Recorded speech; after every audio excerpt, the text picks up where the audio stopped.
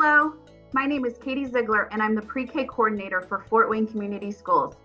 Fort Wayne Community Schools pre-K programs are recognized as some of the best early childhood programs in the United States.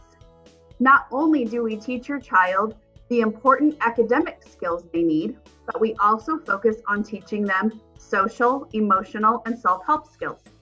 Pre-K is a critical period for social development. Practicing these skills now will be crucial for your child for the rest of their lives. Now, here are some of our amazing pre-K teachers to tell you more about the social skills your child will learn in our pre-K programs. Hi, I'm Wendy Giza-King. I'm the preschool teacher at South Wayne Elementary. And I'm here to talk to you about preschool. Preschool is amazing and it is so important for your child. They will learn many foundations, including self-awareness and confidence. At school, we will really get to know your child by talking with you and interacting with them during projects and playtime. Your child will be in a supportive environment where they will be encouraged to express their own thoughts and feelings and build confidence in communicating. We will learn about your child's interests in order to spark projects that will further their development about learning and everything in the world.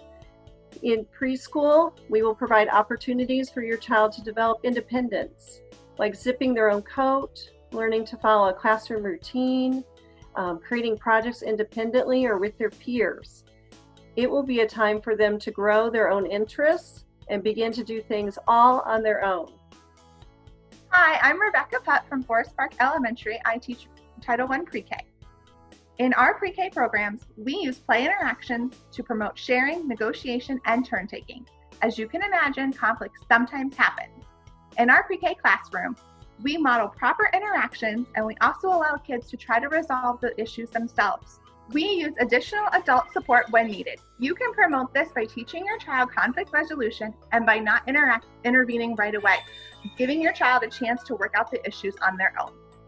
Hi, I'm Cami Heidelberg. I'm the pre-K teacher at Levon Scott, and I'm going to talk to you about sharing and taking turns. Sharing and taking turns is a life skill that we need to work with our kids on because it promotes fairness and compromise, how to negotiate with others, and to manage our emotions and life skills. So great ways to do this is to give time to practice these skills. So that includes reading books that are themed towards taking turns with others. Use positive encouragement when you see them taking turns, and to also be a good model. One great way that I like to promote that in the classroom is to play card games or other board games. So one game I like to start the year off with Uno. So we're starting academic skills of numbers and colors, but then we're also taking turns. We're using our words. We're finding those matches. Another great way, though, with our little ones to start is take out your wild cards. They're not going to understand these at the beginning. So once they understand the game, then you can start adding those wild cards back into play. Hello, my name's Megan Romery. I teach pre-K at Harrison Hill Elementary. And I wanted to let you guys know that when your child comes to pre-K, they will learn good hygiene.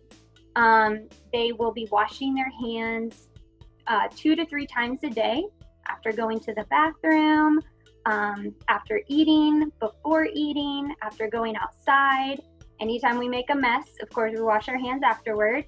And so they will learn to wash their hands for 20 seconds, using soap, making sure they see bubbles, turning off the water, remembering to turn off the water, and grabbing a paper towel. They'll also learn how to blow their nose, put the tissue in the trash, go to the bathroom on their own.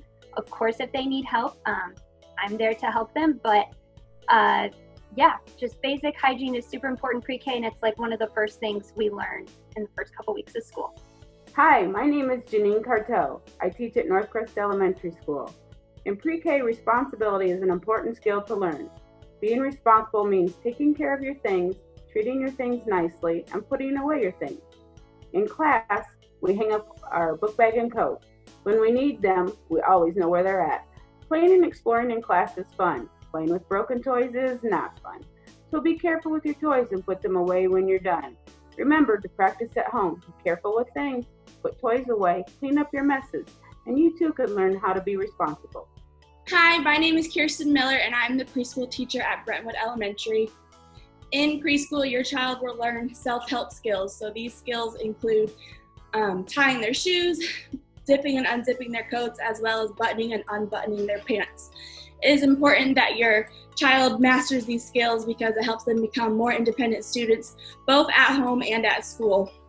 We all know that practice makes perfect, so the best way for you to support your incoming preschooler is by helping them practice. So this summer, you can help them practice both with the real things, so their real shoes, their jackets, or their pants, or by finding other hands-on activities to have them practice and have fun. So I just took a shoestring and put it through an egg carton, and you can practice on that.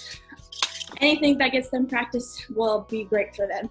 We can't wait to see your kids. Hi, my name is Sarah Dick. I am the pre-K district coach for Fort Wayne Community Schools, and I'm going to talk to you today about speaking and listening skills with your pre-K students. These skills are very important for them to be successful when they go to pre-K. One of the things that you should work on with your student is using complete sentences when they request an item. So for example, if you ask your student, what do you want for lunch? Instead of them just saying sandwich, have them say, I would like a sandwich, and then add in those please and thank yous where appropriate. Another great thing is eye contact. Make sure they're making eye contact when they're speaking and listening to another person. Volume control is another great thing to work on. You don't want them talking so quiet that you can't hear them or so loud that it becomes bothersome to the listener. When you're playing with your student, with your pre-K student, make sure that you are talking to them, asking questions, wanting to know what they're doing, and having them use those complete sentences back to you to get them using a lot of vocabulary and speaking skills. And finally, work on doing multi-step directions with your students. So give them 2 or 3 steps that they need to complete.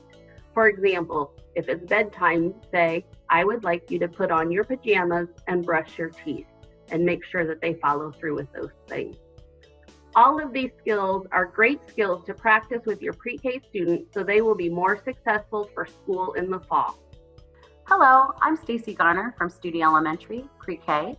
Today I'm going to talk about self-control and patience in the classroom. In the pre-K classroom, we have to learn how to take turns and share, raise our hand, and wait in a line. We use several activities at school to promote self-control and patience that you may also use at home. For instance, you can play the freeze game to music. You can play red light, green light in the backyard. I suggest using timers and timely reminders so that children can learn to wait and they can actually visualize it. When you do have to wait, you can help your child figure out a way to pass the time, maybe read a book or sing a song.